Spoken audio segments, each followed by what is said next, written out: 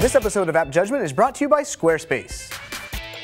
I take a ton of photos with my iPhone. It might be a sad, low-res little camera, but it's with me 24/7, 365, unless I'm surfing or in the shower. And while sending pictures onesie-twosie off the iPhone over SMS or email is easy, getting all the photos off the camera is a major pain in the ass. Call me lazy, but the machine I sync my iPhone with is in the lab of Hope and Coffee, downstairs, in the garage, around the back, through the second door. Why can't I just use the Wi-Fi to dump the pictures of my iPhone onto that PC? Enter Photo Transfer, $2.99 at the App Store. It promises to easily download multiple photos from your iPhone to any computer on the same network and transfer photos from your computer to your iPhone. Does it work? We'll find out right after the break. Thanks to Squarespace for sponsoring this episode of App Judgment. Blogging is so easy when you use Squarespace, and now you can manage your entire Squarespace site on the go with the new Squarespace iPhone application. You can post and edit blog entries, upload pictures on the fly, manage content, save drafts, preview your updates, and even better, access your site's statistics. Snap photos on your phone and quickly post them to your blog, or easily draft blog posts directly from your Post tab. All of your current tags and categories will be there as well. So try Squarespace today with a free 14-day trial, no credit card or deposit needed. Should you decide to move forward with your new fancy blog, use the code AppJudgment to get 10% off your order. Do that and you will help us give you more app reviews. Photo transfer is a little funky. It doesn't actually transfer all of your pictures from inside the application. First, you open up the Photos app on your iPhone or iPod Touch. You touch the icon in the lower left corner, then select the photos you want to transfer up to 50 at a time, and touch the Copy button.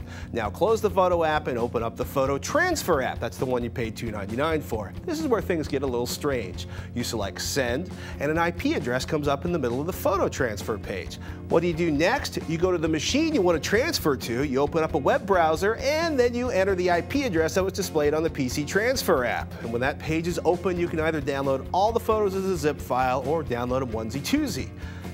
So you have to be at the machine you want to send the photos to download the photos. Not quite what I was expecting. And by the way, it takes a while for your iPhone to zip up all those images for transfer, or as Photo Transfer says, please wait, this may take some time. Take?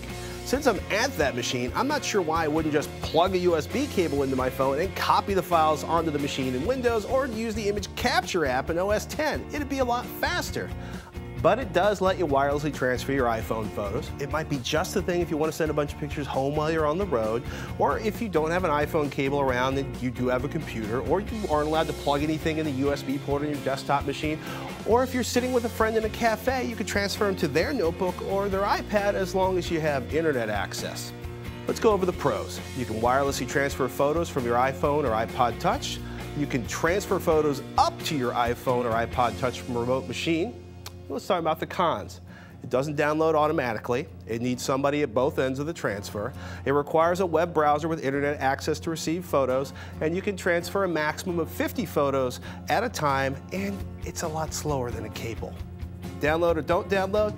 This is not solving my I'm too lazy to tromp down to the garage to download the photos off my iPhone problem, but if I'm out with a little dude and want to transfer a dozen photos to the wife, it could be super useful.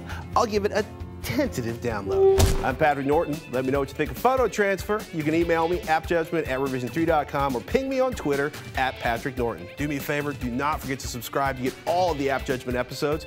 You can do that at our homepage at revision3.com/appjudgment. Thanks for watching.